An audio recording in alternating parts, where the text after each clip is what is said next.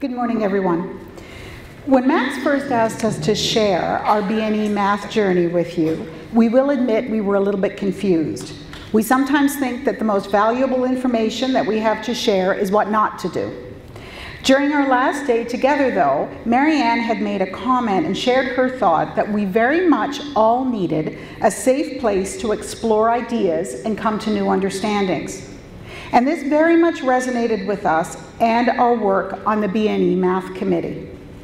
Firstly, because this is very much what we've created, a professional learning community that is a very safe place to challenge our current thinking, try possibilities, sometimes fail, and to celebrate successes.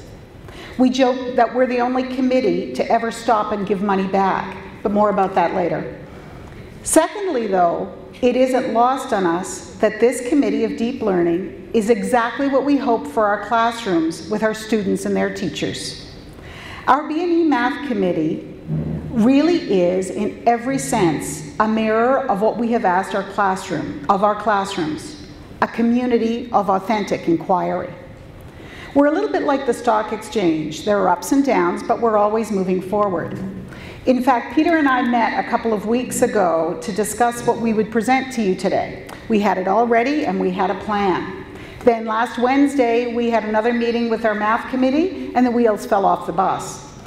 We joked as the committee grappled with new ways of thinking that our Improvement Planning Council meeting presentation was falling apart before our very eyes.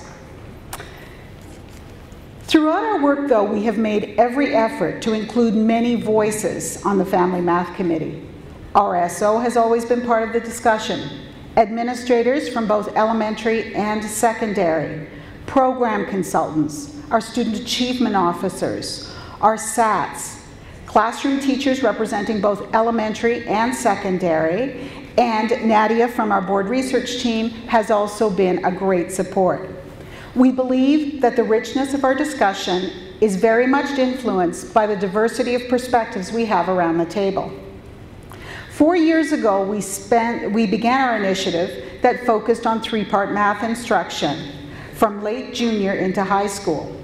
As we began to work on curriculum mapping and three-part structures, we quickly realized that there was much misunderstanding about what inquiry was.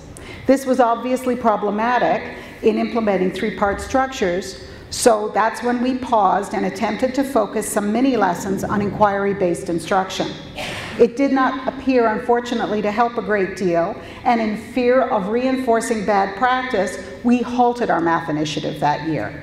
We sought feedback from the teachers involved and consulted with program staff to reevaluate our family plan. When we regrouped and began our second year in the three-year plan, we used teacher feedback to cluster schools differently. We focused on very practical math strategies that delved deeply into the areas of math that we felt were critical to student success. In math, when we considered it as a developmental continuum, number sense, proportional reasoning, and algebraic thinking. The feedback provided us to believe that we are on the right track. Teachers felt that we were providing information that they could immediately take back and implement in the classroom.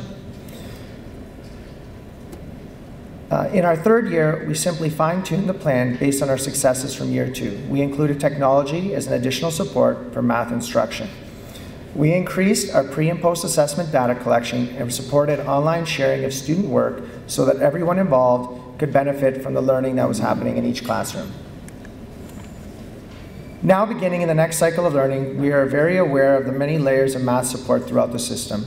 We're working diligently to support and layer our work, taking into consideration provincial initiatives, board-level supports, and the renewed math strategy, and the various pressures we feel at all levels to enhance our teaching and learning in math to reflect increased achievement in assessments such as EQAO. We sometimes struggle to understand exactly what we can do to affect student achievement and increase teacher efficacy, and that's really what guides our conversation, is the confusion on how we can resolve many of the challenges that we have.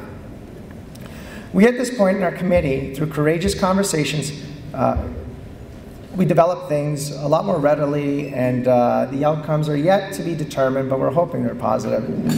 Although we're feeling a little anxious to get going, we're also confident that slower and steady pace is more likely to get us where we need to go. And really, we are making progress, slow progress, and as we speak, we're still working on the plan.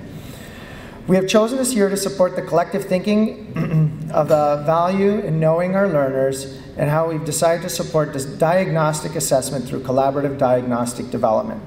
Most of our work will revolve around the so what piece in making informed instructional decisions based on diagnostic assessments. Secondary teachers will be integrating effective diagnostic practices throughout their courses far beyond the assessment for pathway placement.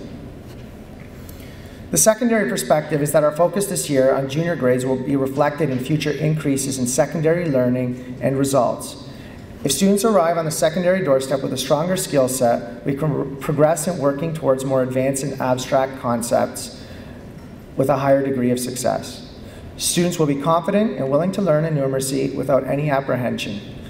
Collectively, we feel it's all of our responsibility that we need to maintain positive language around math and encourage our learners to maintain positive feelings about problem solving with numbers. And really, I think we recognize that within our own offices on a daily basis, where we recognize who's got the number sense and who's got the literacy gift, and we really can't be having those conversations in front of our students to ensure that they love numbers and they love math. That's it for our presentation. Thank you very much.